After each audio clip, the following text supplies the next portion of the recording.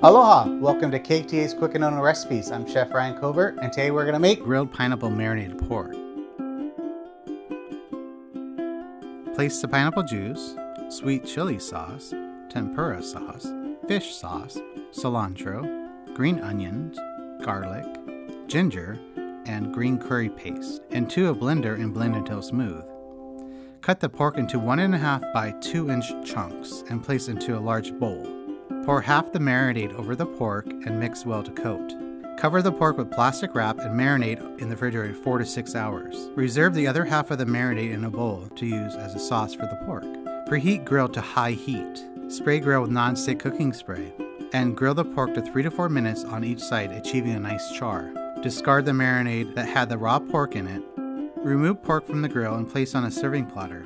Use the reserved marinade as a sauce. Serve with your favorite side dish. For this recipe and more, visit ktasuperstores.com/recipes.